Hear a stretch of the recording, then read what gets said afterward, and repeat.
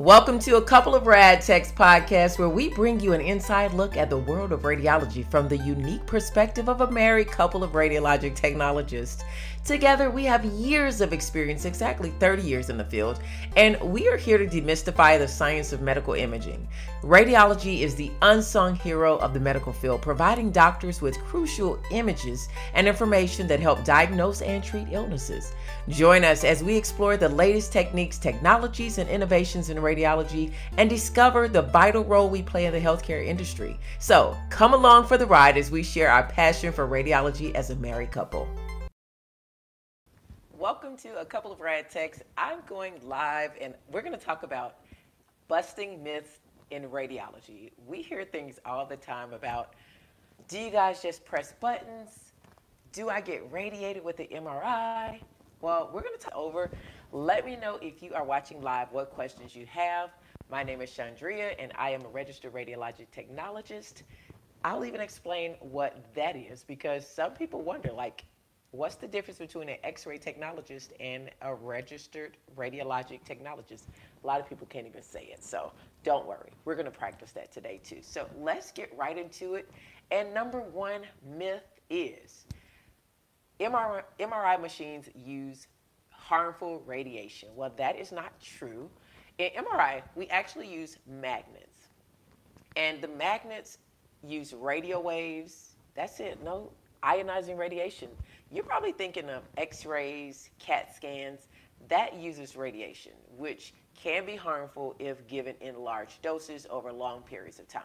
But in honesty, you actually get more radiation from the atmosphere. Our bodies give off ionizing radiation and so many other things around us. And I don't have it because I'm talking on it. Cell phones is one of those things where we actually get radiation from. And, you know, we've got earbuds, we got Apple Watches, we've got all type of things that produce radiation that is harmful to our bodies. So with MRI machines, you're not getting any harmful radiation. That is like one of the biggest things I get. I get patients all the time saying, wait a second, how much radiation am I getting with this MRI scan? And because I also do CAT scans or CT scans, I do administer radiation when I do CAT scans, but I'm able to help people to see that during MRI scans, you're not getting any ionizing radiation. So you're safe. Now, we do have to take precautions with MRI scans, even though we're not giving radiation. We have big magnets, which can be very harmful to people if the wrong thing is brought into the MRI scan room. If a patient is let in with the implant that is not MRI safe, we've got to make sure we still stay safe, even though it's not radiation. There are more things in radiology that we have to be careful of when it comes to safety than radiation. So be sure to let your technologist know if you have any implants in your body. If you weren't born with it, let them know, please, because we need to know, because there are a few things that can harm you with MRI. If you have a pain patch, if you have a medication patch, a nicotine patches, any of those patches can actually burn your skin. So we have to make sure that we know that they are on you. So when people tell you that, another thing is when people tell you that they've had an MRI scan with certain metals on their body. All metal is not created equal. Depends on the metal. It depends on a lot of physics of the scanner, where the isocenter or the center of the magnet is. There are certain points on the magnet that are actually more powerful than just maybe the area you're standing in. So all of those things are important. So not just radiation. Myth number two, radiologic technologists just press buttons. We get that all the time, and that is so far from the truth. We do press buttons, and in some professions in medical imaging, we don't press buttons. So it kind of depends on what profession in medical imaging you're doing. Did you know there are over 11 modalities in medical imaging? It's called medical imaging. I don't know if you know this. This is a fun fact because it encompasses so many professions, not just X-ray or MRI or CT. It actually has 11 professions, and I'm going to just run through them really quick. Let me know if you knew these. You have X-ray, which is diagnostic X-ray. You have MRI. You have CT, nuclear medicine, radiation therapy, radiologist assistant, ultrasound or sonography, bone density, interventional radiologic technologist. I'm missing something else, mammography technologist, And oh my goodness, I think I got everything. I feel like I'm missing one, and I am. I'll come back with it at the end. I'm missing one more, y'all. I'm going to come back with it. But we've got 11 professions in radiology. And in those professions or specialties, we have extra things that fall up under those. So there are like subcategories to those specialties that you can do. And then you can go into sales, clinical applications, education, administration, research. You can even work on a veterinarian side of radiology. You don't always have to work with humans. That's really neat. I've never done that, and I've always wanted to. Myth number 3, MRI scans are dangerous. We kind of covered that in myth number 1. They are dangerous, but they're not dangerous. They're not dangerous on the radiation side, but they are generally safe and non-invasive, but no long-term effects from it. Like ionizing radiation, people, you do harmful radiation given to patient's body, you do some damage. But with MRIs, it's just radio waves. So really no long-term damage. It might be a little ear noise irritation. So we make sure that you have earplugs in your ears. If you would like music, you also can have music going on. So that is myth 3. I kind of covered that in myth 1. Number 4, radiology results are always immediate. No, not always. So radiologists actually are the doctors that interpret the MRI scans. We as the radiologic technologists and subspecialties, we take the exams. We actually do the exams, but we have a doctor. Just like a nurse doesn't do everything in medical, you have surgical techs, you have respiratory therapy, you have radiology. You have doctors that specialize. Like you just don't have a family doctor. You have a gastroenterologist. You have a ophthalmologist. You have a OBGYN, and you have a radiologist. So you have a doctor that specifically reads and performs medical imaging procedures along with us, the technologist. And that's pretty much it. They are the ones that dictate and read the reports. Now, we do have a specialty of radiologist assistants that have been trained to read certain images and certain scans along with the radiologist. They don't read all of them. They read some of them along with the radiologist. But for the most part, the radiologist reads all the exams. Now, can you get immediate results? Yes, you can. Sometimes they are going to be stacked, and that is when you get an automatic reading from the radiologist. But again, the technologist never gives that. If it's a stat report, we ask that the patient wait around and the doctor actually sends in a report and calls their doctor who ordered the scan. That doctor then calls their patient and talks to their patient about the results. That's pretty much it. Number 5, pregnant women cannot have imaging tests. I actually just did a video on this talking about, can you get an MRI scan if you're pregnant?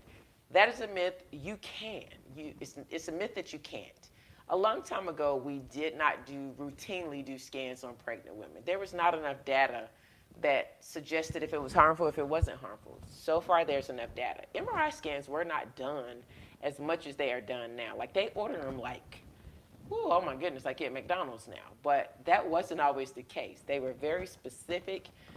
They usually didn't have staff past 5 o'clock when I first started at MRI. So it wasn't staffed past 5 o'clock, so there were no emergent scans, nobody waiting around all night to do emergency MRIs. So you just did not have a lot of women that needed to get an MRI, because most of the time with MRI, which is different, you know what the issue is. So you know there's a hemangioma on the liver. You know that there is some kind of tear in the knee. So then you do the MRI to get better detail. That is what CAT scans, people just complain of abdominal pain. Now we do a CAT scan to kind of search and see what the abdominal pain is, or do an x-ray to see why they're having shortness of breath. You don't do that for an MRI. You usually know what you're going in for. If somebody said they got abdominal pain, they're not going to send them to get an MRI. It's very specific to what is already known. And then we get better detail or clarity on what they already know. That's how they use MRI most of the time. So number 6, all scans are the same. MRI scans can be tailored to look at different parts of the body and specific conditions. that kind of goes into number 5 as well. So MRIs, when it comes to MRIs, we look at the bone. We can null or remove fat. We can null or remove bone, tissues, different things, and we can only see fluid, we can see tissue, we can kind of do different things with the magnets and manipulate the magnets along with the hydrogen molecules of the body to be able to get to see certain tissues. We can use certain parameters and protocols that we plug into the machine and use that along with the hydrogen molecules in the body, even being able to null out whatever we want to kind of get a different kind of, or use a different gradient, different piece of the magnet to be able to get different types of imaging, to be able to see more clearly. That is the beautiful thing about MRI. Number 7 myth, radiologic technologists don't need to understand anatomy. I actually saw that on one of my TikToks. Someone said, oh, you don't need to know anatomy. Yeah, you do. Yes, you do. If you do not know anatomy, you're not going to know what you're taking a picture of. We don't just say, take a picture of the hand. When I just recently did an MRI, and it was of a tendon, a specific tendon. Now, I don't know all the tendons by heart, but you know what? I knew that I wasn't looking at just the bones or a fracture. I knew this was a tendon. So you have to kind of look up where this tendon is, or the doctor may say it's in the 3rd MCP. If you don't know what the MCP is, or the PCP, or the ICP, or the ACP, or the PIP, if you don't know what those things are, which means you don't know your anatomy, you're going to be either too superior or too inferior and totally miss the whole thing. You must know your anatomy. Period, if you work in healthcare, but especially when we're looking in medical imaging, we are looking specifically at anatomical parts, pathology. We have to know our pathology, our anatomy, in order to be able to take images of people. It's just necessary. There's no way around it. So when I heard that, I was like, whoo, totally wrong. You're misleading people. So if you want to get into radiology, I don't care what facet you're getting into, you have to know anatomy. For me, it was something I enjoyed. I was very strong at anatomy, the technical side of it. I was fine at the book side. Took out to that radiation biology and that physics. Whew, took every brain cell in my head to study and understand that. And now I'm back in school too. Once I finish, then I'll tell y'all. But I'm back in school, and it's taking every brain cell as well. I tell you, I took a little break during the pandemic and got to move these cobwebs up out of my brain. Do you guys feel like that sometimes? I know I do. You just got to keep the brain going. Myth number 8, MRI scans can see everything in the body. It does have limitations. It cannot detect all deformities. It is limited. So we don't use MRI for everything. That's why we have so many different modalities and specialties. Ultrasound is great for certain things. I mean, ultrasound can really get in there and see things we can, and we need a little more detail. Now you can go over to one of the other specialties. And if you know what you're looking at to be able to treat certain diseases and cancers and things, this is where nuclear medicine comes in. This is where radiation therapy comes in, PET, all of them. And then they also work in conjunction together because you have MRI working with PET now. You have nuclear medicine and PET and CT all working together. It's just beautiful. Oh my goodness. Number 9, children can't have MRIs. Total myth. Total myth, let me tell you. One of my favorite jobs was working in a pediatric hospital. Oh my goodness. I had so much fun working there. I learned so much, especially about anatomy, because pediatric and children's anatomy is so different from anatomy just of adults. They have growth plates because their bones are not finished growing. So sometimes it looks like their bodies aren't even attached, especially at the joints, because those joints is where they grow. They have growth plates there, so they're growing. So it's like, oh my goodness, like those looks like little floating bones all there in their wrists, like nothing's even attached. Or their heads, you know, it's just so interesting to see the little, you know, sutures and stuff in the head where the skull has not, I can't think of the word, I'm fused yet. So just MRIs, anybody can get an MRI. We MRI anything. They MRI fruits, y'all. Anything with hydrogen in it can be MRI. Just know that. Hydrogen molecules is water and magnets work together. X-rays, anybody, anything can get an X-ray. Yep. So lastly, our 10th myth. You guys have stuck with me this far. Thank you so much. Be sure to subscribe. Give me a like. Give me a subscribe. I appreciate it. And don't forget to check out these things here, any different videos, I have a podcast as well. I'd love for you to check that out. So number 10, radiology is only used for diagnosing broken bones. Oh, this drives me crazy. No, it is not. Broken bones is, yes, one of the things we use medical imaging for, specifically x-ray, but we use all the modalities to look at the broken bones and more. I just talked about PET scan, nuclear medicine scan. Let me tell you about bone density. Bone density is used to help women who are in a menopausal stage or perimenopausal stage to measure their bones over time and hopefully be able to catch before they start shrinking, because women start to shrink as they go into menopause as far as height, which equals them having a greater chance of having fractures in their spine and in their body, all of their bones.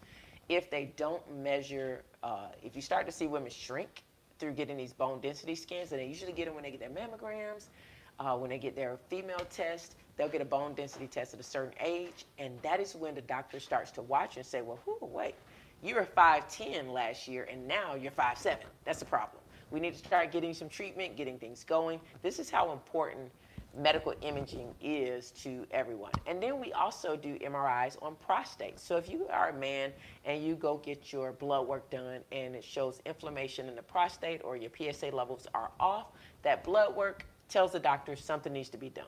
What we usually do to really get a good look is we have modalities we can use. The doctor would determine which medical imaging modality would be best suited. A lot of times it's MRI. I can't tell you, one year I worked at a hospital, not 1 year, several years, and I did like prostates all day long, prostate MRIs all day long.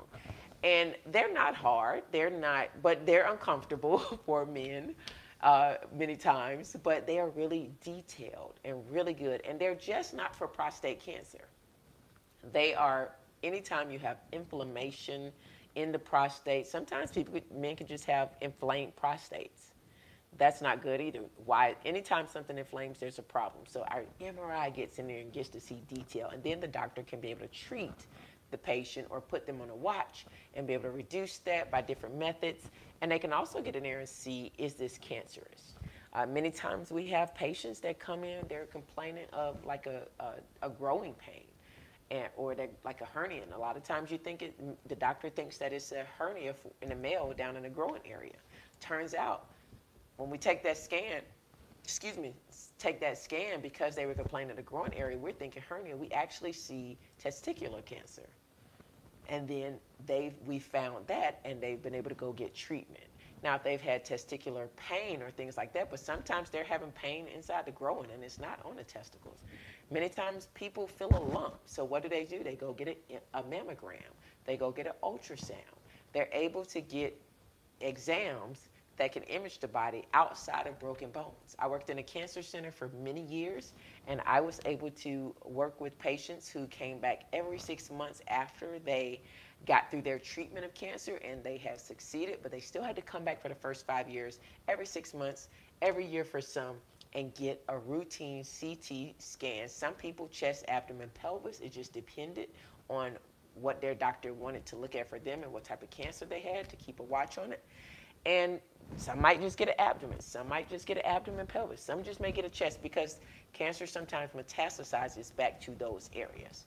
So we do medical imaging on all body parts for many different reasons, not just broken bones. And that is why I created this page of a couple of rad techs. So be sure, thank you for subscribing. Thank you for joining me for this debunking 10 myths about radiologic technology. Come back for more. Be sure to binge watch any of my videos and subscribe, follow, and I'd love for you to give me any suggestions on what you'd like to learn about medical imaging and radiology. Until next time. I hope you enjoyed this podcast today. Thank you so much for listening. This is just one of the many free resources I offer to my clients to dump unhealthy habits and begin living. Be sure to visit my website for more free resources and health coaching. Again, thank you for listening. Be sure to subscribe, leave a review, and share this podcast with others so they can join the Let's Chit Chat podcast. Have a great day, you guys. See you next episode.